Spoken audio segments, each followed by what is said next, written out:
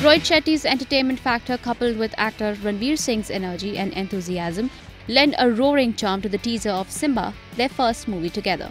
Ranveer will be seen as a badass cop Sangram Bhalerao. The actor today shared a small teaser from the film, which leave you pumped up for sure.